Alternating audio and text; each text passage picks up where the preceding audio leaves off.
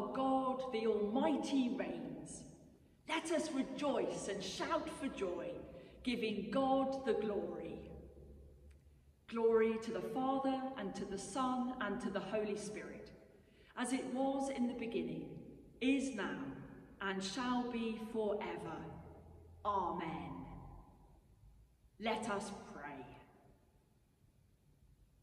Faithful One, whose word is life, come with saving power to free our praise, inspire our prayer, and shape our lives. For the kingdom of your Son, Jesus Christ our Lord. Amen. We sing our first hymn, We Love the Place, O God.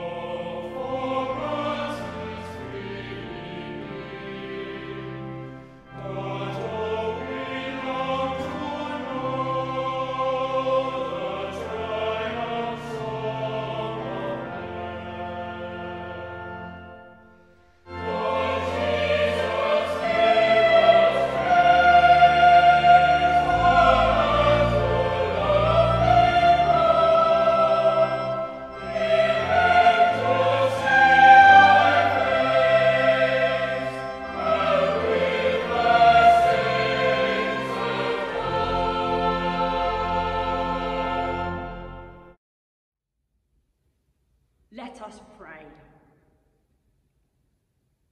O God, the protector of all who trust in you, without whom nothing is strong, nothing is holy, increase and multiply upon us your mercy, that with you as our ruler and guide, we may so pass through things temporal, that we lose not our hold on things eternal. Grant this, Heavenly Father, for our Lord Jesus Christ's sake, who is alive and reigns with you in the unity of the Holy Spirit, one God, now and forever. Amen.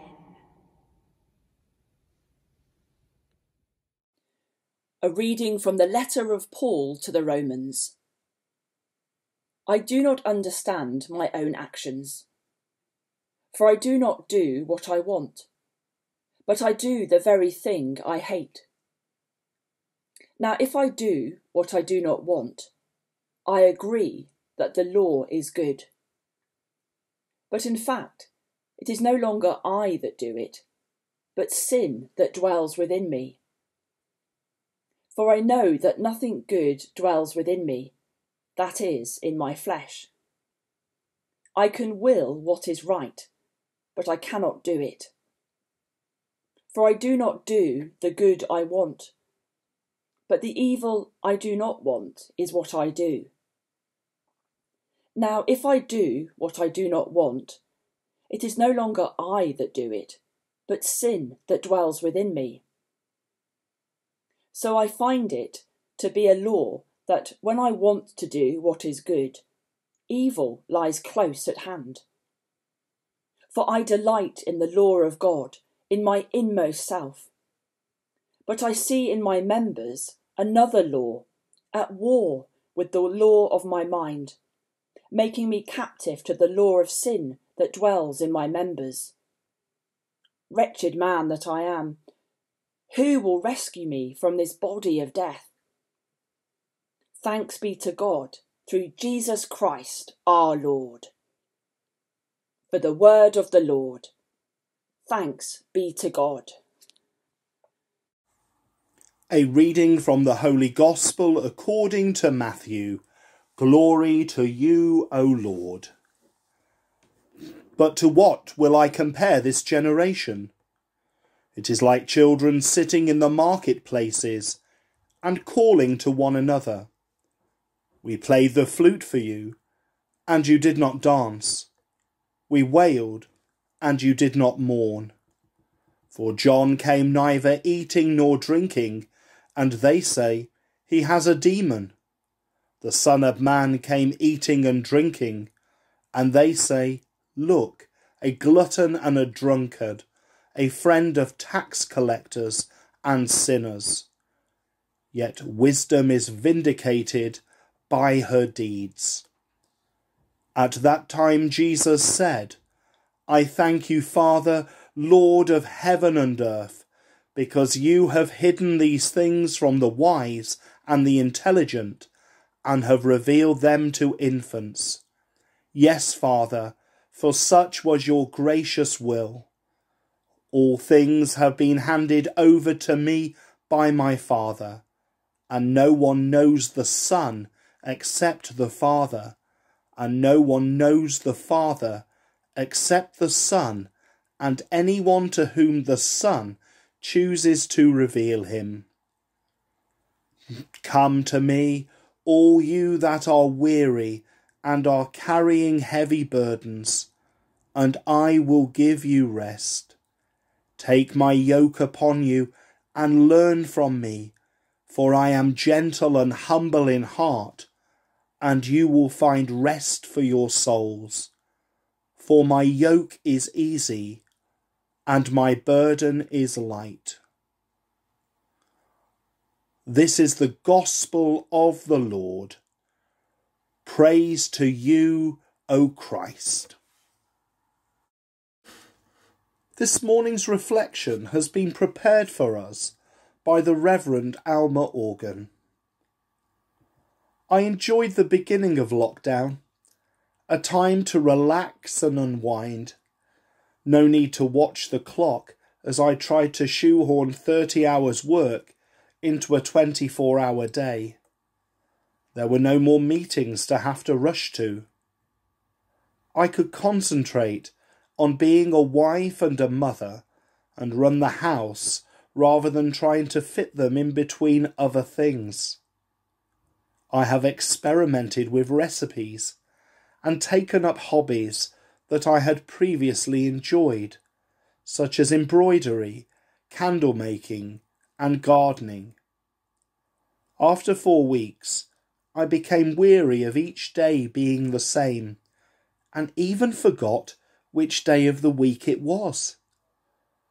I missed meeting people, especially friends and members of my family. It was then I was glad to draw upon the comforting and reassuring words of Jesus. Come to me, all who are weary, and I will give you rest. In these changing and uncertain times, Jesus is our constant companion, and we can trust and rest in him. Let us remember before God all those who are feeling weary, afraid, depressed, and without hope. We pray that they may come to Jesus for rest. If we know somebody in this situation, perhaps we can encourage them to take up Jesus' promise. Our reading from Romans reminds me that I get weary of trying to do and say the right thing, as I always seem to put my foot in it, and my good intentions go astray. God knows our weaknesses as he created us, but we are still precious to him. Jesus died to take away our guilt and weariness. All we have to do is to ask for his forgiveness and receive his rest. Amen. We sing our next hymn, I Heard the Voice of Jesus Say.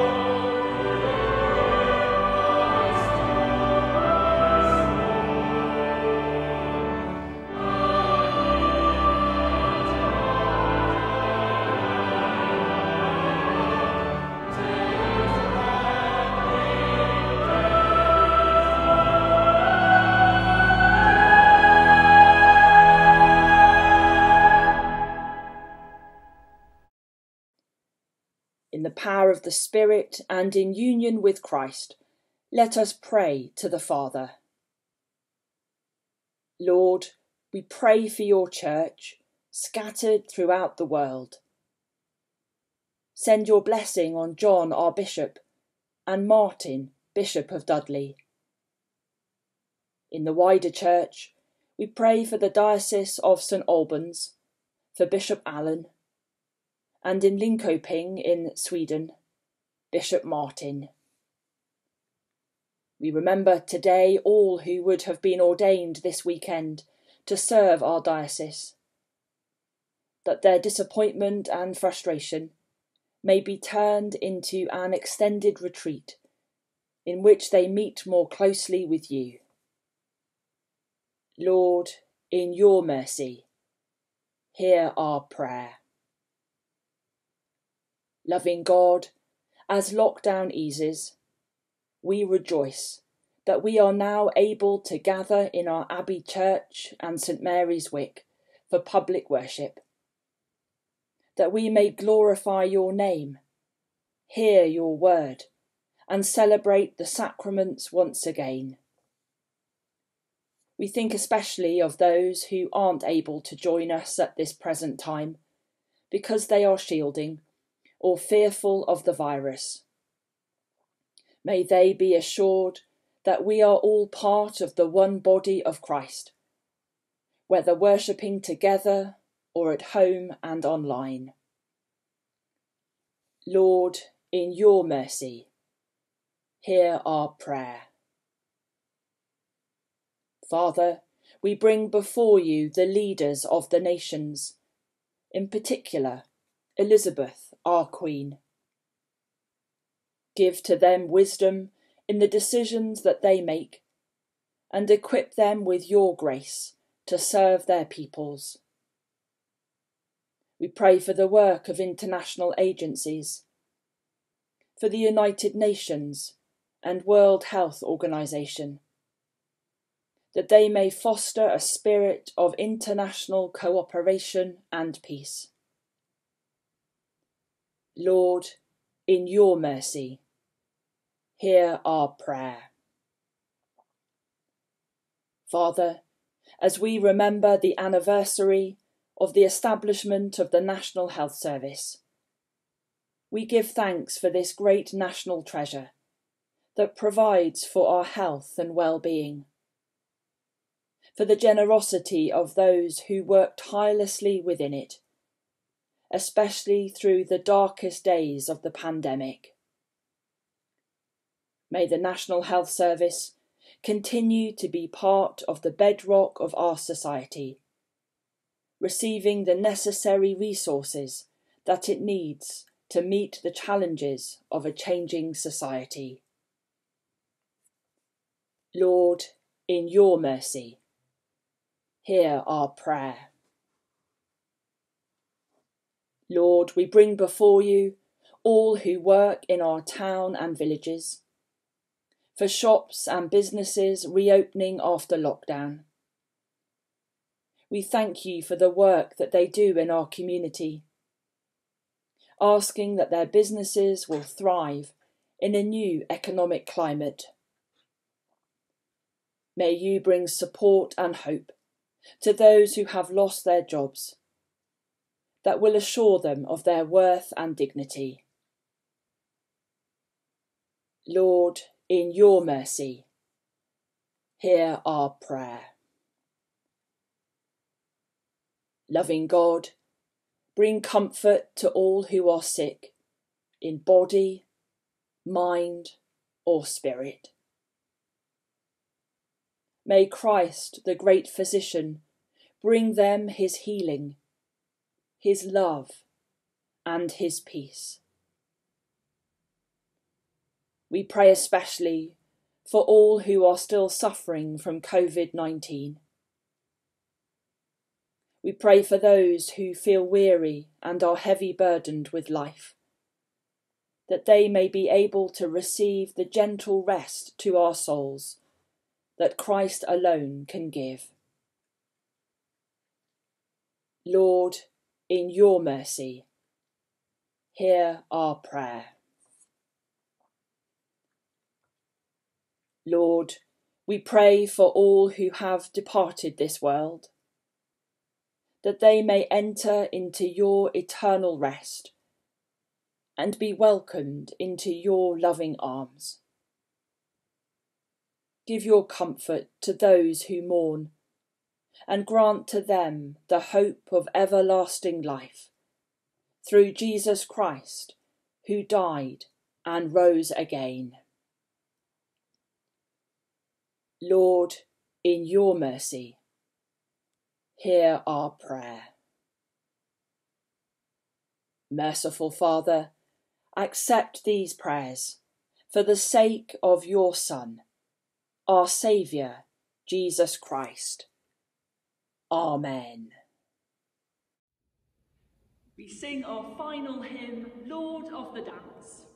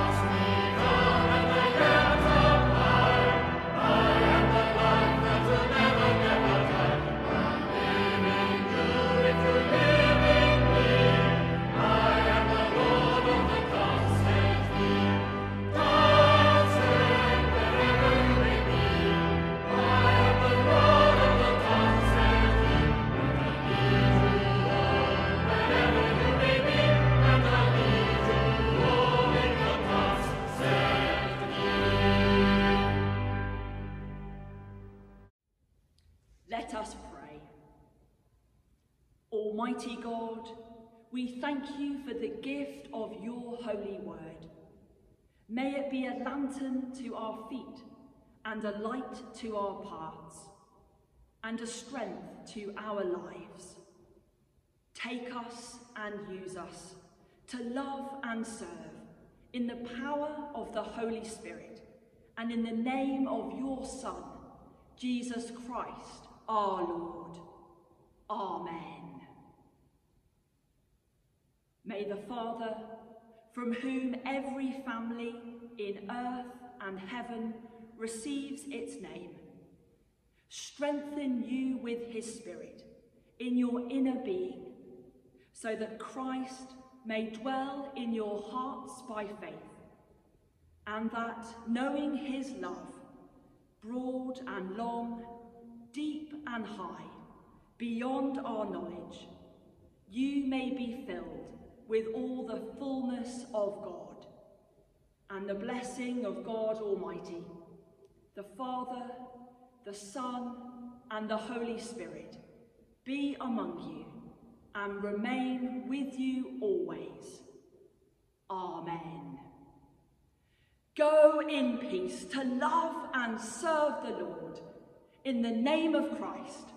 Amen.